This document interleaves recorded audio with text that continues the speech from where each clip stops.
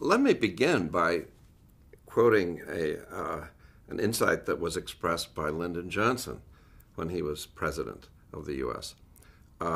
He referred to what he called the Bourbon strategy in the South. Bourbon referring not to the whiskey, but to the white ruling class, the Bourbons in the South. And he pointed out that it was to their advantage to have racial discrimination continue in the United States. And that was one reason they fought against the civil rights and desegregation movements.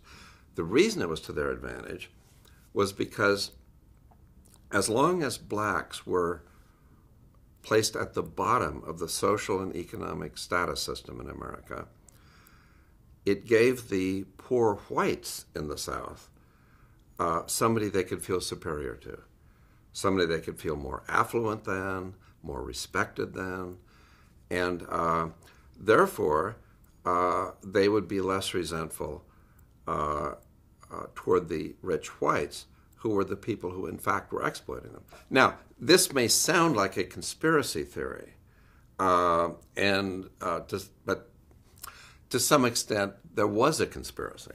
There is abundant documentation of the degree to which the more affluent white populations in a number of southern states during the years of greatest turmoil, when the racial discrimination system in the South was being most vigorously contested, where the rich whites really financed and sponsored and organized efforts by the white working class to commit the worst atrocities against blacks who were attempting to undo the system of discrimination against blacks and against even their white supporters who were trying to help the blacks. There are groups in the white community who are unaware of the degree to which they've been exploiting and